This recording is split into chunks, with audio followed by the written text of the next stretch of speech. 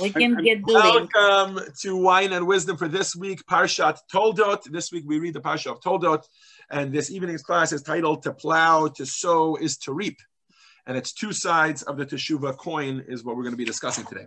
I'm going to grab my wine. I was just going to say, before we dive into today's lesson, I would like to encourage everybody. This is Wine and Wisdom, after all. Welcome, Amira. Good to see you.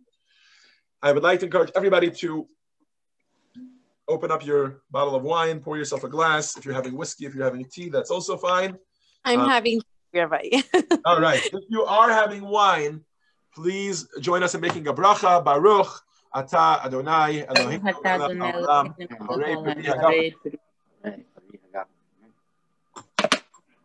We always start our class by giving a little bit of a Parsha overview. I know most of the people in this group are already familiar with this week's Torah portion, but just to give you a little bit of an overview, this week's Parsha is called Toldot, which means generations, and it's because we see the progression from the generation of Yitzchak into the generation of Yaakov. Namely, Rivka, after many, many years of being barren, Rivka has twins. She gives birth to twins, Yaakov and Esav, who are opposites in every way. Yaakov is a calm and learned man. Esav is a hunter, a man in the field. In any event, the Torah doesn't tell us that much about their childhood, but as they grow up, there's a singular episode which occurs, which is that one day Esav comes home from the field. We are told that it's the day that Abraham passed away at 175 years old. Esav comes home from the field, and he is hungry and he is tired. And Yaakov is in the middle of cooking a customary dish, which has round lentils inside of it, and round to symbolize the cycle of life, because Yitzchak had Abraham had just passed away. And Esav says, "Can I have some of that? Pour some of that into my mouth." And Yaakov says, "I will do so if you sell me the firstborn right, the birthright." And Esav says, "Sure, what the heck do I need this stuff for?" So he sells it to him. He eats, he drinks, he gets up, he goes, and that's it. Later on in life, the Torah tells us a little bit how Jacob and how Esav gets married. Not Yaakov yet. That's the next week's parsha. And then about how Yitzchak is getting old and well on in years. And he's a little bit blind in his older years, or maybe perhaps entirely blind. And he decides he wants to bless his children. And he calls him Esav because he thinks he still has the firstborn right. And he says, "I'm going to give you a blessing first. Why don't you go out and slaughter an animal for me, bring it back, serve me a meal, and then I will bless you." In the meantime, Rivka, who had overheard this whole business, and Rivka had loved Yaakov more than Esav, she tells Yaakov, "I think you should go and get the blessings." She gives him Esav's furry coat or hairy coat, and she says, "Go." And Yaakov goes, and there's a famous little episode where Yitzchak feels him because he hears Yaakov speaking in a much more refined tone of voice than Yitzchak was known for. And there's a famous verse where he says, "Hakol, kol Yaakov." The voice is the voice of Yaakov. V'hayadayim yedei Esav, and the hands of Esav. Anyways, that is the end of that. Yitzchak subsequently blesses Yaakov, thinking that he's Esav. He gives him the bulk of the blessings, and then Yaakov leaves. And Esav comes to get his share of the blessings, and Yitzchak says, I can't.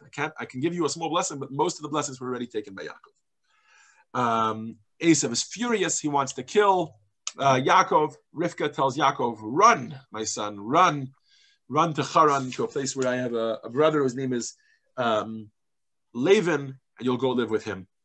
And if anybody says that the Torah wasn't written as a good movie, this is a serious cliffhanger.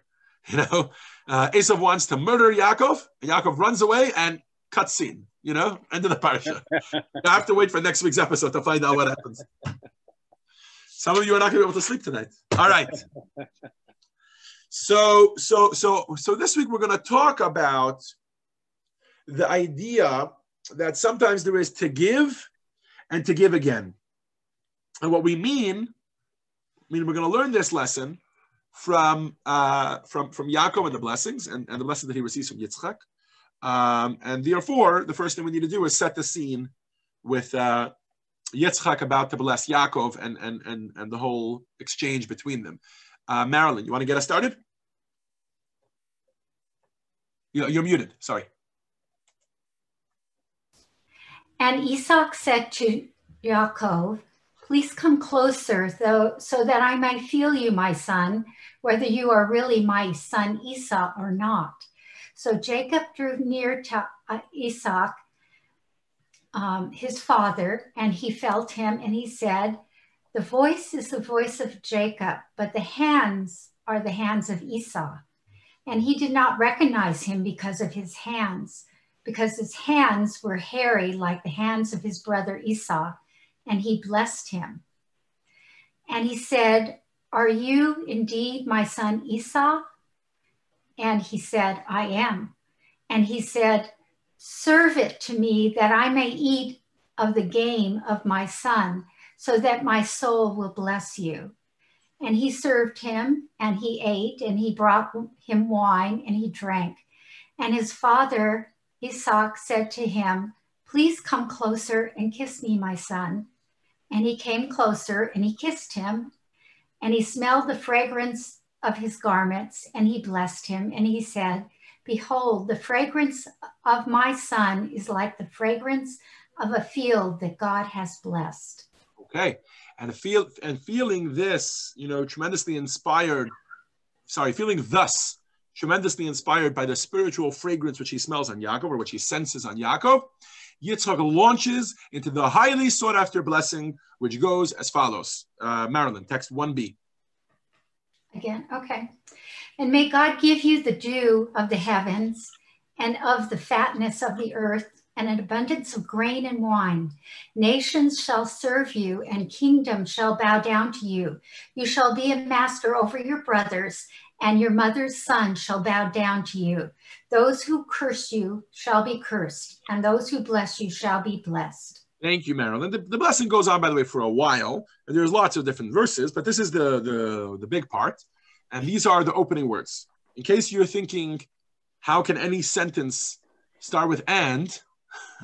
Maybe it was before grammatical rules were invented, right? But even so, even if grammatical rules hadn't been invented yet, one of the ones that's kind of very straightforward is that you don't start a sentence with "and" unless it's continuing from something, right? That's just how sentences work. In other words, the word "and" is kind of a connecting word, right? So the fact that Yaakov starts over these words, "and may God give you," seems to imply that there's something beforehand. Yet, this is the opening words. These are the opening words of the blessing.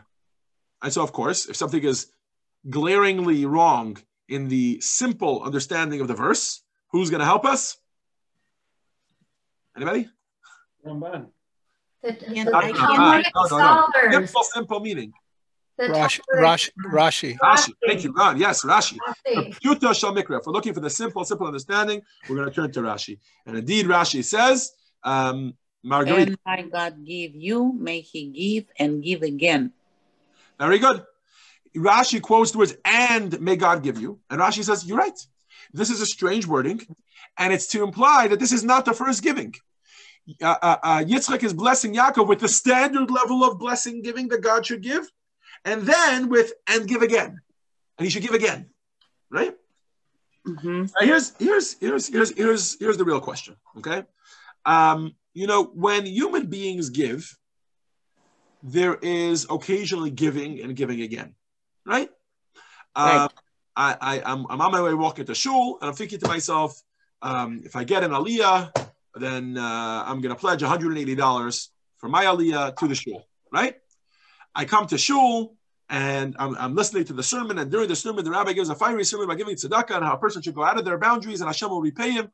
So I decide, you know what? I'm going to give an extra 180. So comes the aliyah, I pledge 180, and then I pledge another 180. Why? Because something changed in me. Originally, I wasn't as inspired, and now I'm more inspired, right? I decide to give Arnold a gift. I get him a gift for Hanukkah. I come to his house. I bring the gift, and before I give him his gift, he gives me another gift. And I think to myself, wow, I'm so thankful. Or whatever. He really says something that really makes me feel my friendship for him. So I think to myself, I'm going to give him a gift. And then 3 days later, I give him another gift. Maybe something happened in between. Maybe I was sick and he brought over a good warm chicken soup. So I think I should really give him another gift. This is a very human condition. Why? Because we, as human beings, are limited and we're constantly changing. Right? That's what we are. We have different experiences. And those experiences may cause us to give and give again and possibly give again. Or retract our giving, this sort of thing, right? When you talk Why about give God, to Arnold? His house already stuffed. What was that? Say, why give to Arnold? His house is already stuffed. I don't know. Anyways, my point is that when it comes to God, you would think that God, being the giver, since God is above change, one of the fundamental rules that Maimonides puts down very strongly about God is he says God is above change. Right? One of the things we believe about God is not only that there's one God, but also that he has never changed. Not before, the way he was before he created the world, the way he was after he created the world doesn't change because he's omnipotent and omniscient, and before and after it's all the same. Right? So then how can God give a blessing and then give again? If he wants to give again, he would have just given it as part of the original giving. It's not like, oh, he realized something that there wasn't beforehand. Does that make sense? Let's read this question in the Rebbe's words. Kalman, you want to read for us? What was lacking in the first gift that warranted an additional gift to give again? If it were talking about a human giver, we could understand, even when one gives a very large and abundant gift, at the end of the day, it has a limit, in as much as the giver is limited. Therefore, it can be supplemented by an additional gift. But in our case, the giver is God. Certainly, God's first give is complete and unlimited. God himself is complete and unlimited. If so, what is added by giving again? Okay, and by the way, don't get me wrong, we're asking this question in a very philosophical way here, but really it could be a much simpler question. It seems to be implied by the opening verse and Rashi's explanation that there is a giving and there's a giving again. What are these? What's going on here? It's just two blessings? Like why couldn't it just be one blessing? What are these two blessings? Giving and giving again. Thank you, Kalman, for reading that for us. So before we dive into it, this is going to be the topic of today's class, but I want to point out that this was not a blessing, meaning one of the reasons why this interests us is not just because it was a blessing that Yitzchak gave to Yaakov, it was a blessing that he was giving to Yaakov for his descendants, right? So this is essentially our blessing. For context, every Saturday evening, after the Havdalah, we turn to each other. In other words, and this is one of the things that it's a custom not to say this blessing alone. You say it together, and if you're alone and you don't know anyone else, then you still say it alone.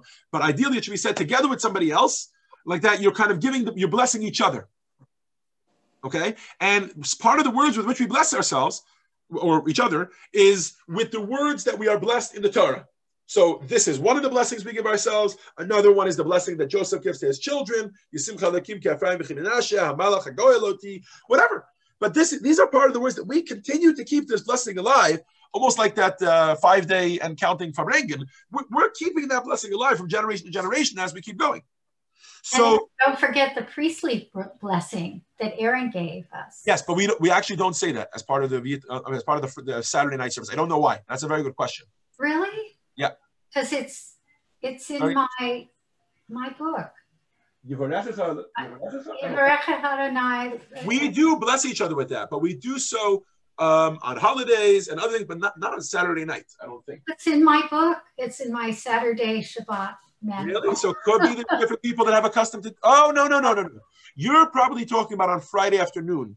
No, I'm talking about Friday Saturday night. Yeah. Interesting. Okay. Possibly there are different nusachs. Maybe there are different versions of this. In any event, so that's going to be the topic of today. We're going to try to figure out what is giving and what is giving again, and what are these two different layers of blessings that we have from God, and as a result, what are the two different ways that we should reflect those blessings by receiving them from God. So, like every good point that we're going to make, we're going to start with a story. Well, not really a story. We'll start off by going back in history to a man whose name was Rabbi Yochanan ben Zakkai. Anybody familiar with Rabbi Yochanan ben Zakkai? Anybody remember who he was?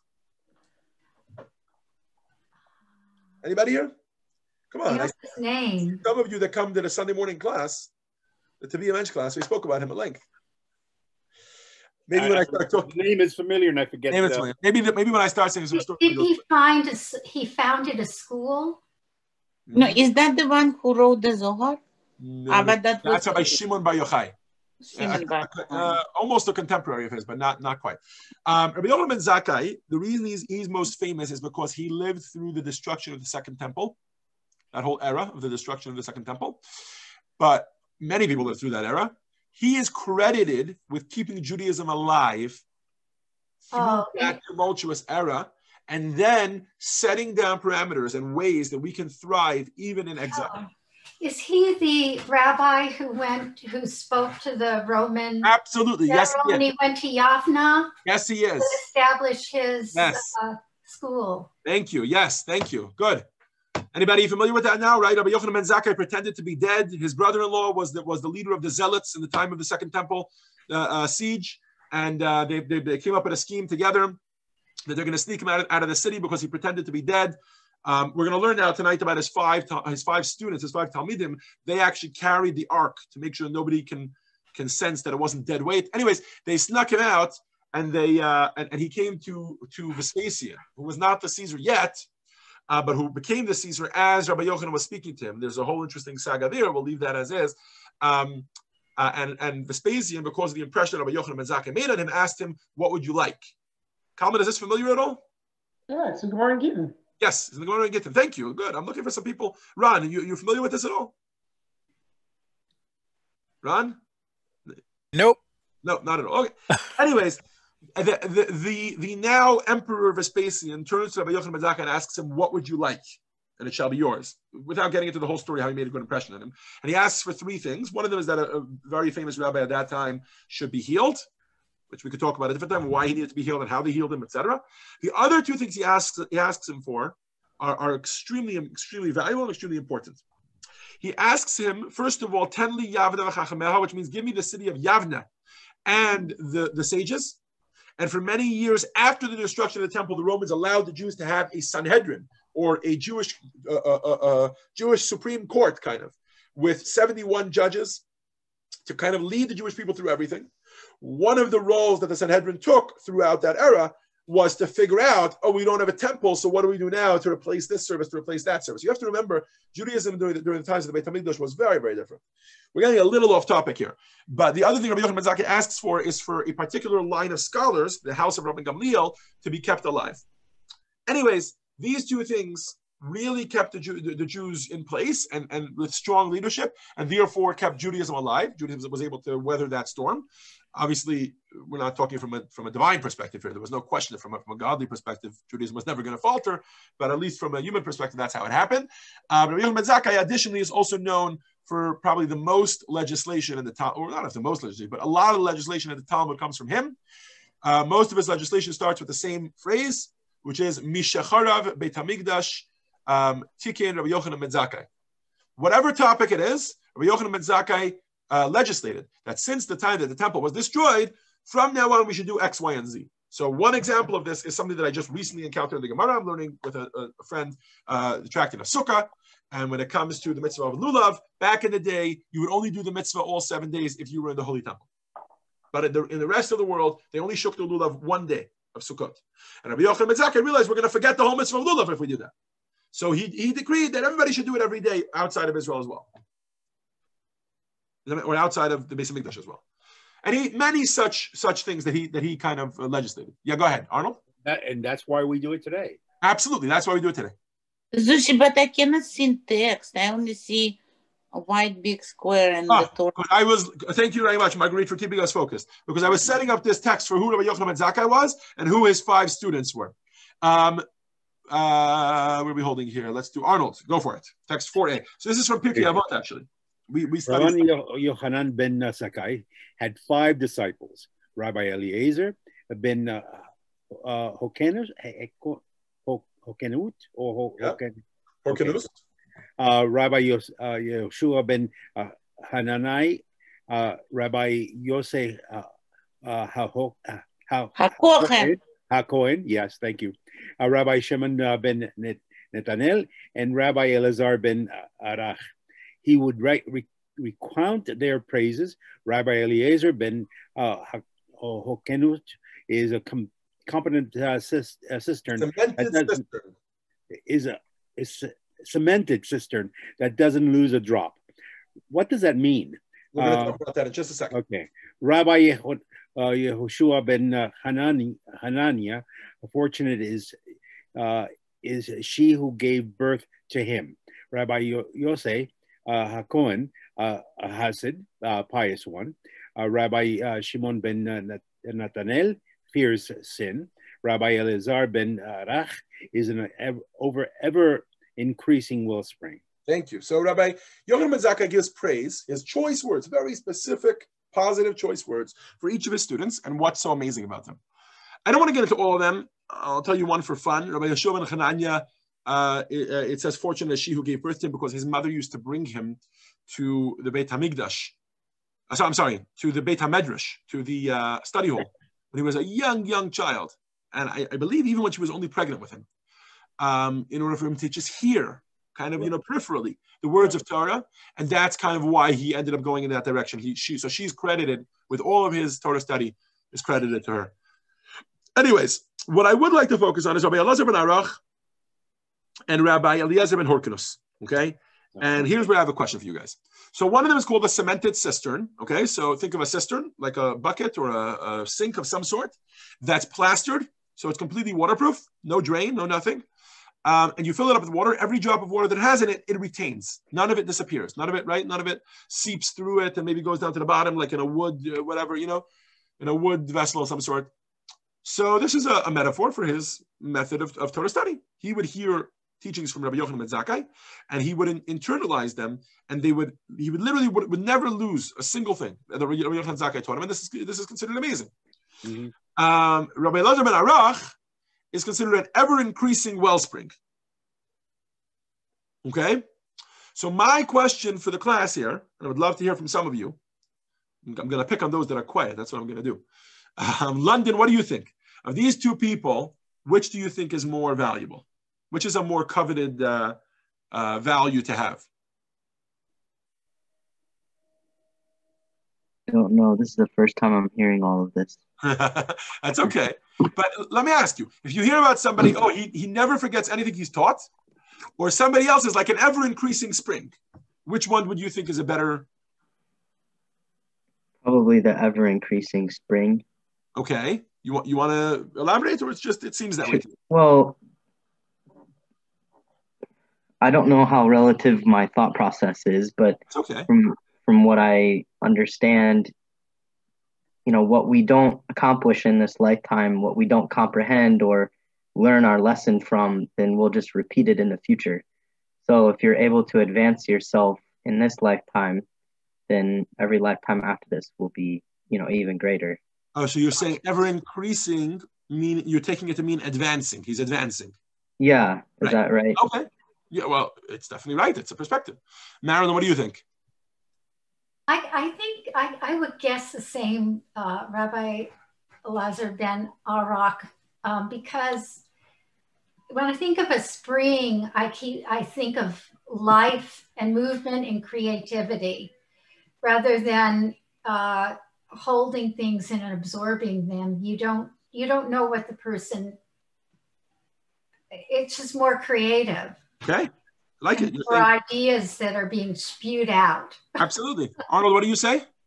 Frankly, I think that if you're able to hold in what you've learned and maintain it, then you become the foundation for ever increasing springs, as it were.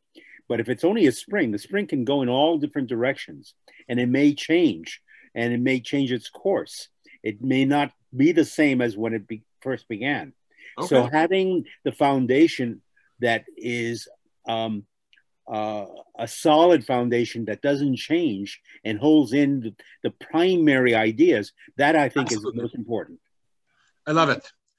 Text 4b, the Mishnah explains how Rabbi Yochanan used to praise which one was the greatest. Okay? What are we holding here? Let's do Alex. Alex, you want to read for us a little bit? You're muted, Alex. I'm getting there. Hang on. Give me a minute. All right. No worries. Can you see the screen? I do. Hang on. Let me come back. I see Arnold. Well, Arnold is a handsome man. It's always worth it to see Arnold. Oh, now you're muted. Whoa. You're going a little too far, Rabbi. Rabbi Yochanan would say, if all the sages of Israel were to be in one cup of a balanced scale, and Eliezer ben Harkonos were in the other, he would outweigh them all. Abba Shaul said his name, if all the sages of Israel were to be in one cup of a balanced scale, Eliezer ben Harkoros included, and Eliezer ben Arach were in the other, the latter would outweigh them all. Okay. And these are awfully big guys then. They're awfully big guys, right? Exactly. Well, they were awfully big in their minds. So it turns out that Eliezer was like a cemented cistern and never lost a single detail from his teacher, was the greatest of all sages. But if even he was together with all the other sages on one side, Rabbi Elazar ben Arach would be greater than them. Why? Because he was like a wellspring who turned out more promising as his learning was ever increasing. Okay? So what's going on here? Someone who is a cemented cistern indeed receives and maintains and maintains and maintains and can probably be, like Arnold said, a foundation. So in a way, you guys both right. But I guess those that said Rabbi Elazar ben Arach is greater are even more right. But an ever increasing spring basically says, I take in everything I have and then I add to it. Right? So a spring has water in it. It gets water from somewhere, and then it increases on that. And it keeps pushing out more water and more water. It's kind of more unlimited. And also it's giving to the people around. It's also contributing. It's also contributing. It's not only taking, it's also giving. Yeah, it's giving. It's giving water. It waters the people that are around it. Mm-hmm. So the Rebbe points out that actually when God gives us a blessing, it also works in the same way. There's also these two fashions of giving. Ron, you want to read for us, please? The difference between the cemented cistern and the ever-increasing wellspring as applied to Yaakov's blessing, Yaakov didn't just receive goodness from above, he also received the ability to stand on his own 2 feet. In other words, to develop that goodness in a personal way using his own resources. This is what it means to give and give again. Isaac blessed Yaakov, that God give him the goodness from above, and also give again the ability to use his goodness and strengthen himself with it on his own. Okay, thank you. So we started off this evening's class with a question. What does it mean to give and to give again? These are 2 layers of blessing that God is giving to a human being. Number 1 is to actually receive all the blessings that I'm giving you. Be a cemented cistern. Yaakov was to receive the entirety of the blessing.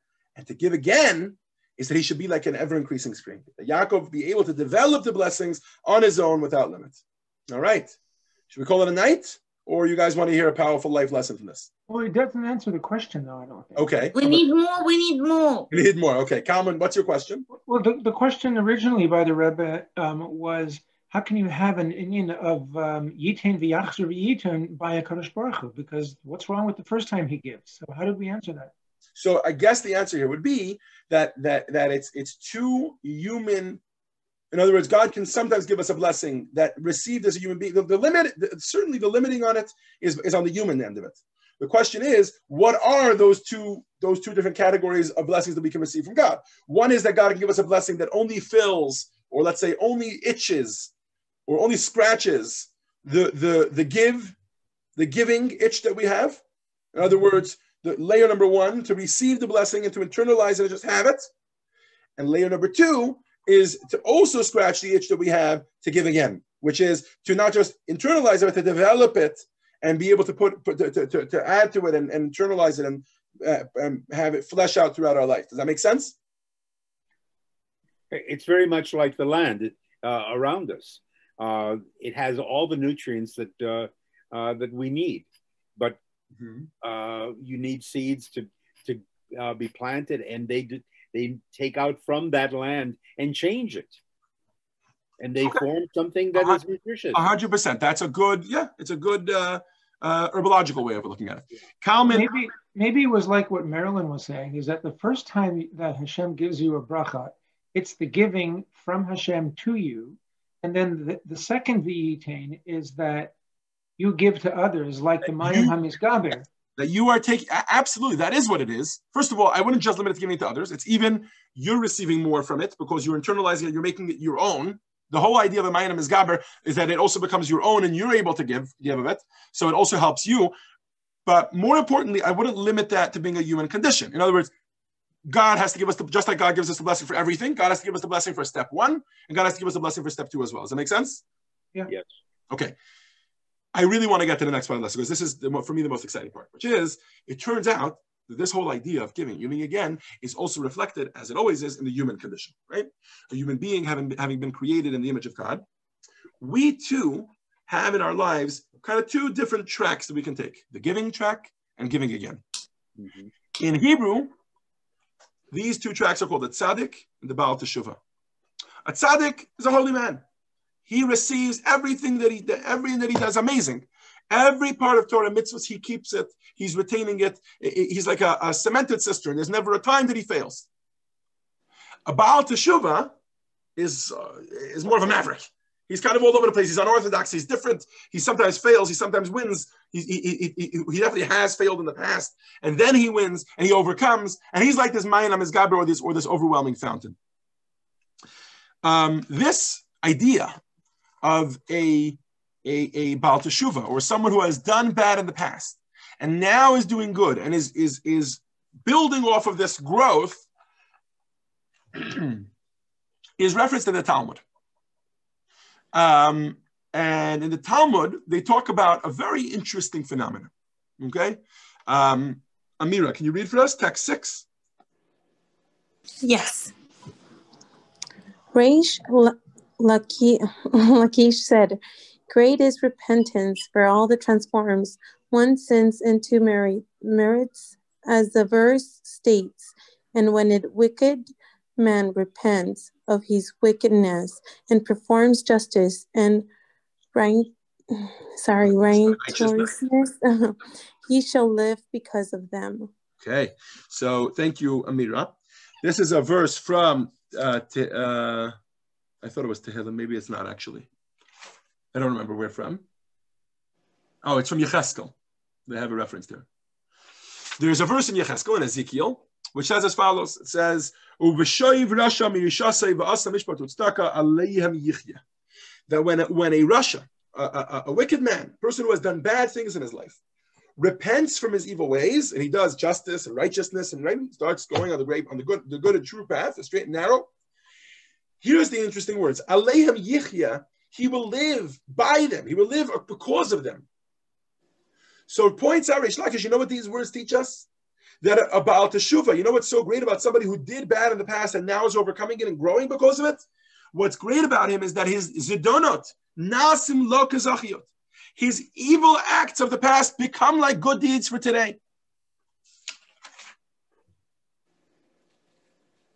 I'm looking at some of you and you're like, look, he has negative acts, but to say that they became good acts, where does Reish Lakish get that?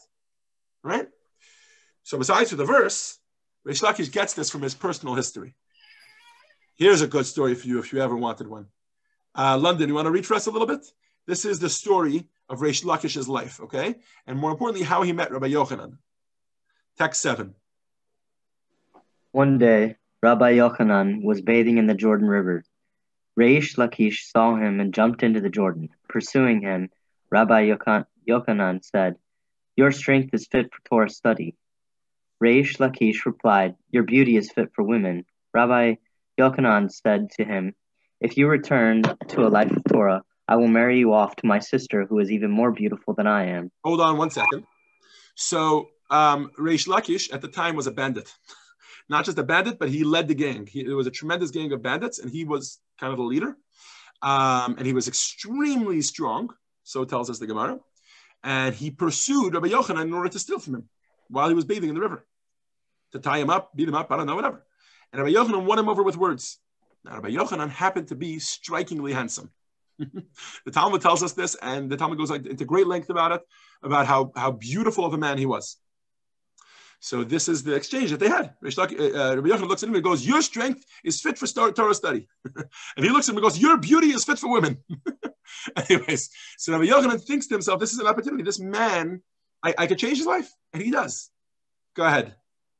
Funny how compliments change over a few thousand years, huh? Exactly. Reish Lakish accepted upon himself to study Torah. Rabbi Yochanan taught him Tanakh and Mishnah and turned him into a great man. When Reish Lakish died, Rabbi Yochanan was exceedingly pained. The rabbis said, "Who will go to calm him?" They said, "Let Rabbi Eliezer ben Padat go, as he's proficient in Torah study." Rabbi Eliezer ben Padat went and sat before him. Every time Rabbi Yochanan would cite a teaching, Rabbi Eliezer, is it Eliezer or Elazar? This was Elazar. Elazar ben Padat would say, there is a ruling taught in a barita that supports your opinion.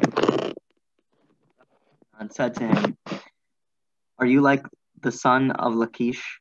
The son of Lachish, when I would cite a teaching before him, instead of supporting my idea, he would raise 24 difficulties, attempting to prove me wrong, and I would furnish him with 24 answers supporting my claim. In this fashion, the study was broadened, and yet you tell me that there is a barita substantiating me. Do I not know that I am speaking sense? Rabbi Yochanan went around rending his clothes, weeping and saying, where are you, son of Lachish? Where are you, son of Lachish? Thank you, London. Here we have a picture painted of a tzaddik and a Baal Teshuvah. Rabbi Yochanan was a man who would teach Torah, and he thrived off of Reish Lakish's unorthodox ways, off of his challenging everything, off of the fact that he had such chutzpah that nothing was ever right for him. You know, in today's like Facebook social media world, a lot of people talk about something called groupthink, right? Where people kind of just go along with the flow. One of the reasons that you know social scientists point out why groupthink occurs is because people tend to surround themselves with like-minded people, right?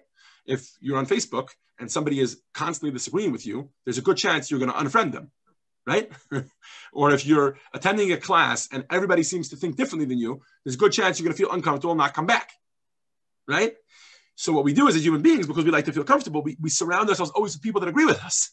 So when we start to think a certain way, in today's day and age, most notably with politics, when we start to become more and more, let's say, Republican, and we keep surrounding ourselves with more and more Republicans, of course, we're never going to think and understand the Democrat perspective, or vice versa, right? Because we're constantly surrounding ourselves with people that are like-minded to us. You could say the same thing about Orthodox Jews versus Reform Jews, for instance, right? Or the same thing about Israelis versus Americans, this kind of thing, right?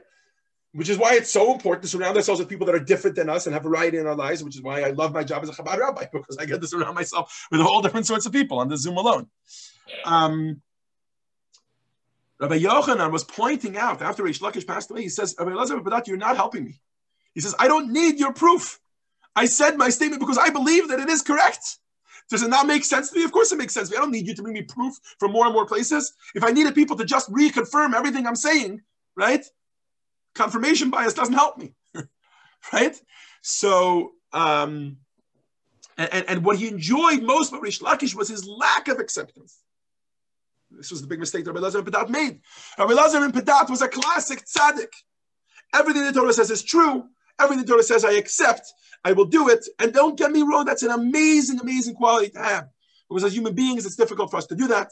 And because you're connected to God at a very divine level, do you really manage to retain everything? And that is the level of Rabbi Eliezer ben Horkanus of Beir Sich in Abed Tipa, is a cemented cistern that never loses a drop. But Reish Lakish would come to Rabbi Yochanan and he would challenge and he would challenge and he would challenge. And this came because of his background, because of who he was. He came from a place where you didn't just accept what there was. He was an outlaw. He was a bandit. He was a gang leader. He was the one who said, oh, these people think that you're not supposed to go here and you're not supposed to do this. I'm going to do it anyways, because rules are not for me, rules are for other people. So when he came to study Torah, he did the same thing. He said, oh, we're supposed to just accept what Rabbi Yochanan says because he's such a great rabbi, because he's confirmed by this Braita and that Mishnah and this section of Talmud. I'm going to challenge and challenge and challenge him. A classic Baal Teshuvah if there ever was one. A classic returning to Judaism, somebody who has a negative past, which is fueling him forward. He has a different perspective, something different which he brings to the table, which he refuses to let go of. When a maverick, when somebody like that, somebody with unorthodox ways, actually, so you have people that they have unorthodox ways, and then their unorthodox ways means that they are bandits and they're gang members, and that's it that they do their whole life. And what they do is they murder, they steal, they rape, and they plunder. That person is certainly not being called a righteous man. But if you can take that tendency, that personality trait, that character trait of yours, and channel it to holiness, if you can take not even just the character trait, but the past, the negative past that you had, and actually use it as a catalyst for growth, that can be extremely powerful. There is a the Rebbe didn't write many books, actually, surprisingly. Zushi, what's the word baraita means? Baraita means it's one of the it's the Mishnah before the Mishnah was redacted. Whatever, it's a proof. It's a statement by the sages. Now is not the time to talk about the difference between these things. The Rebbe didn't author many books. The Rebbe, for the most part, spoke, and he had Hasidim who would write down his thoughts, and then they would give it to him, and the Rebbe would edit them. And that's most of the Rebbe's wisdom that we have today. The Rebbe did, however, author a few books, a handful of books. One of them is the Hayom Yom. We actually read it Chabad every single morning after davening. And there's a Hayom Yom, which is so powerful, and it talks about the fact that there are 7 lessons that you can learn from a thief. Because in Judaism, these ideas are not things, negative things are not supposed to stay negative. We're supposed to figure out how to uplift them and elevate them and use them for holiness. And this is what Reish Lakish did. This is in general, this is the perspective about Teshuvah. He's a true, ever-increasing spring. This is where Reish Lakish comes from when he tells us this statement, Zidonot nasim lo kazachiot. His past negative misdeeds become his righteous deeds. They fuel his growth. And that's why the verse says he lives by them. I think we're back up at the top. Marilyn, you want to read text 8 for us where the Rebbe elaborates? No, you're muted. The advantage of the ever-increasing wellspring is the limitlessness which the cemented cistern lacks. Similarly, the advantage of Baalei Teshuvah is that their spiritual work is not restricted. As we know, Tzaddikim operate in a very orderly, measured way, advancing one step after another. But the Baal Teshuvah can jump every hurdle, advancing without taking the steps. Thank you. And this is, by the way, this should not be a novel concept to us. Maybe it's novel that it's being applied to Judaism, but this shouldn't be a novel concept to us. The world talks about this all the time. Everybody knows Steve Jobs wasn't a normal, regular person, right? He was a rule breaker. That's what he was. That's what he was. Still is. Well, now he's not alive. but in his youth, he walked around, didn't shower for weeks. You know what I mean? Like walked around barefoot, like hippie kind of style, whatever. Oh, rules, that's not for me. People say you're supposed to shower once a day. It's not for me. And for the most part, most people were grossed out by him and disgusted by him and the fact that he didn't listen to rules and he didn't have social norms, etc. But he used that to channel that and to build a multi-billion-dollar company.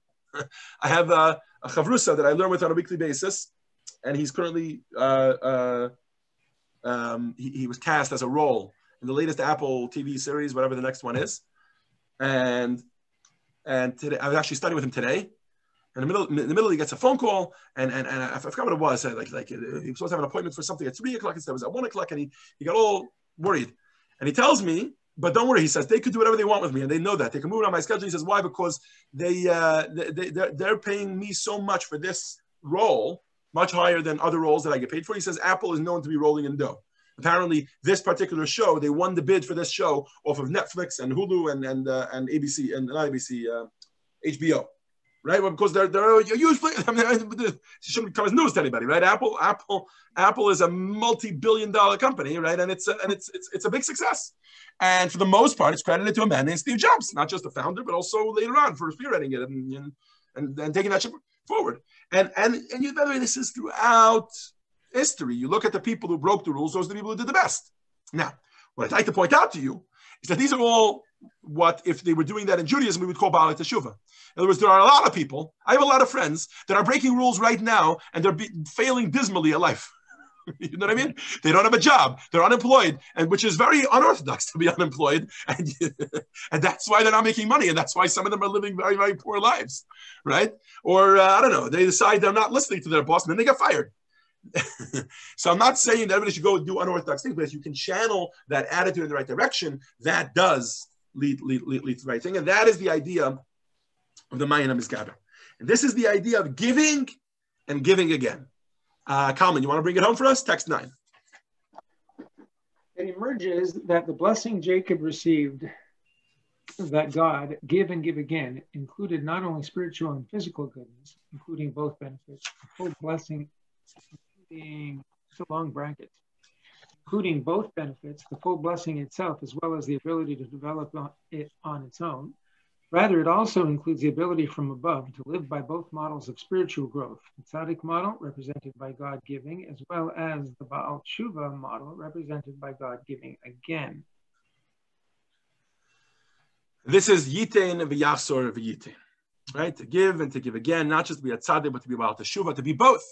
And that the Jewish people should at times be able to be at one level or at another level. And this is an amazing, amazing, amazing perspective. We're going to skip this point that they added into the lesson. I felt like it's valid, but it detracts a little bit. I want to fast forward a little bit to the idea of what it means precisely to be a Baal Teshuvah. Okay, so here we have the Rambam's words, Maimonides' words. Baron, can you read for us, or you're not reading tonight? Baron? Yes, not. So Ron, you're up. So text 13 I can read. Is the Rambam, Maimonides, telling us about the way of Teshuvah. Among the paths of a repentance is for the penitent to A, constantly call out before God, crying and entreating. B, perform charity according to his potential. C, separate himself far from the object of his sin. D, change his name as if to say, I am a different person and not the same one who sinned. E, change his behavior in its entirety to the good and the path of righteousness. And F, travel in exile from his home. Exile atones for sin because it causes the person to be submissive, humble, and meek of spirit. Thank you, Ron. Think about how Reish Lakish must have felt the first time he walked into a yeshiva or a study hall. He's sitting there, and they're on a level that's way above him. He's used to being the leader among bandits, leader among thieves, right? And here he is, the lowest person in the Beit Medrash, really, in terms of level, he can't understand anything. He's got to start with learning Aleph Bet. I don't know if he knew Aleph Bet or not, right? And literally go the whole gamut. It can be depressing. It can be depressing. Why? Because in this moment, when he's decided to turn his life around, all of a sudden, all of his past comes to haunt him.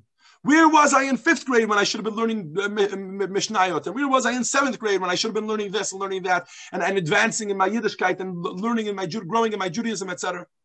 Right? The Rebbe points out that in the Rambam says that a big part of the idea of Teshuvah is what the negative elicits from you.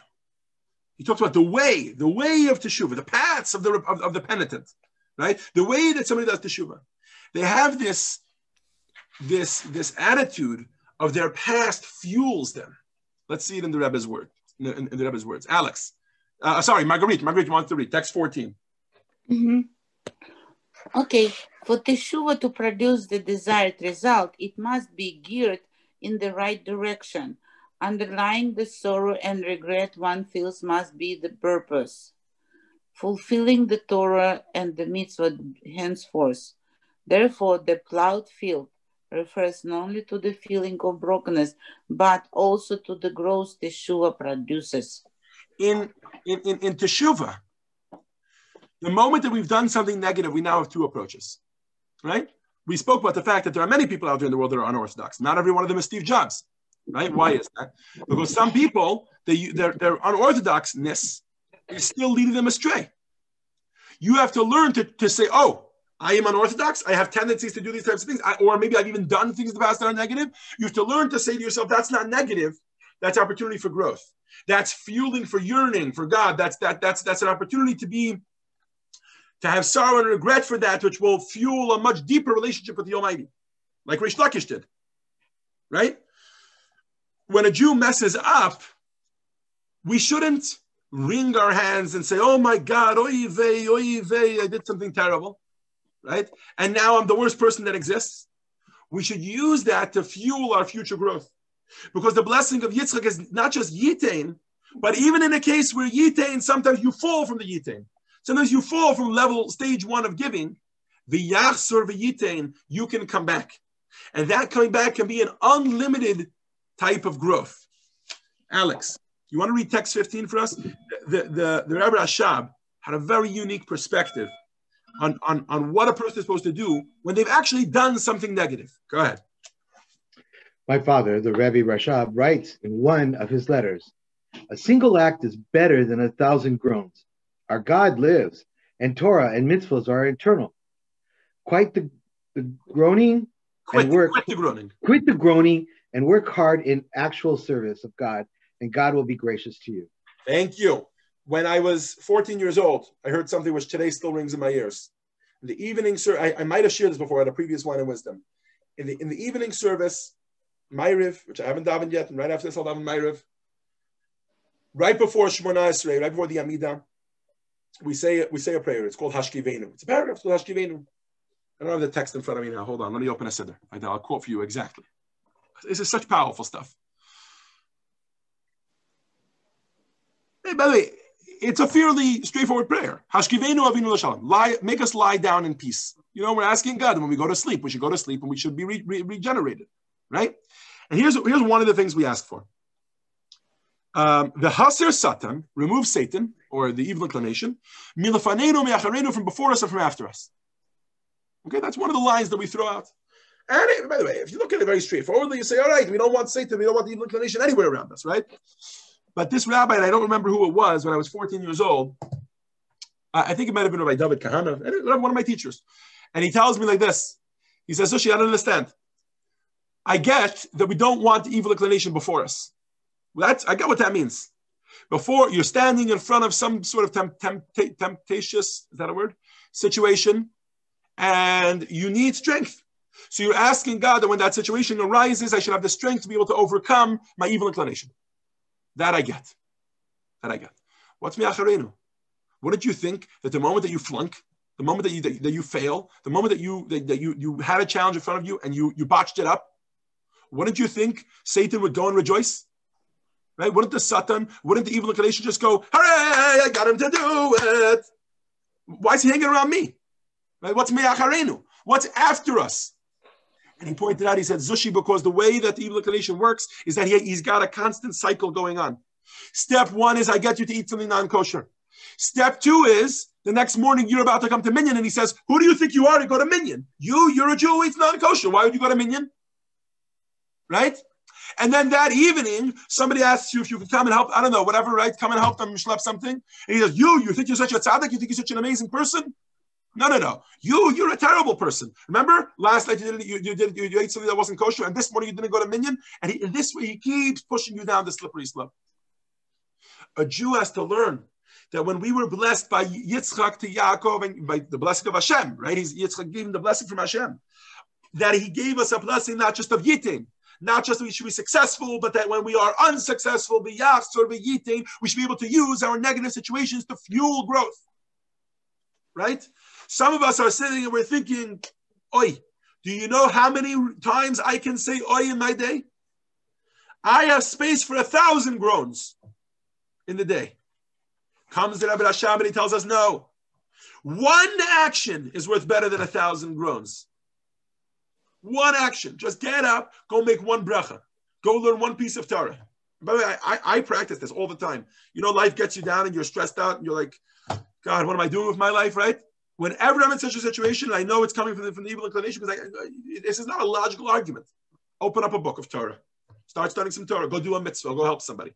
Immediately, it'll hit you out of the rut. Why? Because one action is worth more than 1,000 groans. L'chaim. If there's one lesson that we take from tonight, I think it's very, very clear. Hashem gives us the koach. Hashem gives us the energy not just to do, but to pick ourselves up when we fall. And not just to pick ourselves up when we fall, but when we fall, God looks at it and he says, this is why I created falling, because I wanted you to fail. And when you fail, you should use that as a catalyst for future growth. You shouldn't look at it and say, I'm down in the mud. I may as well dig myself down deeper. We should use it as yearning, as a power for fueling, for a regret of the past and moving forward towards the future. We should become the ultimate Baal Teshuvahs. We can learn from Reish Lakish's example.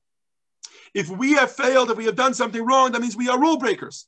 And if we are rule breakers, then we can break the rules in Torah. Why do we have to break the rules of Torah? We can break the rules in Torah and use that unique personality that we bring to the table in order to grow in Torah and mitzvahs. L'chaim, l'chaim.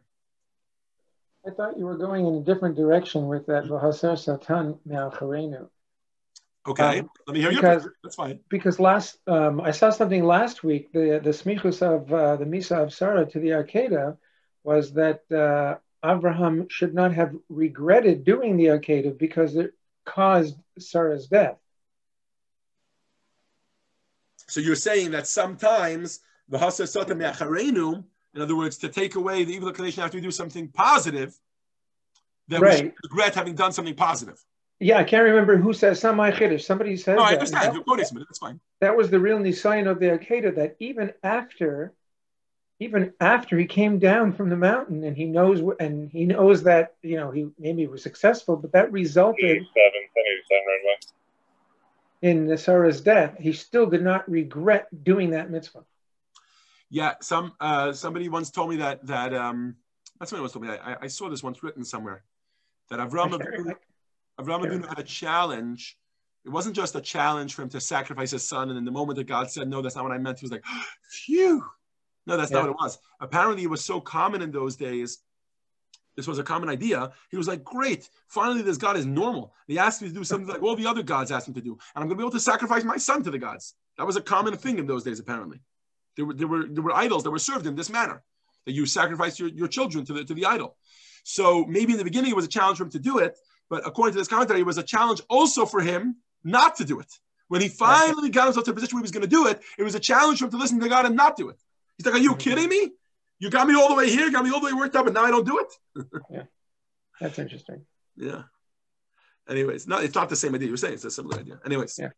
Thank you all for joining us. Ron, what do you say? What do you have to say? You're so quiet. You're never quiet, Ron. Thank you, Rabbi. Oh, that's what you say? Yeah. Thank you. Very good class.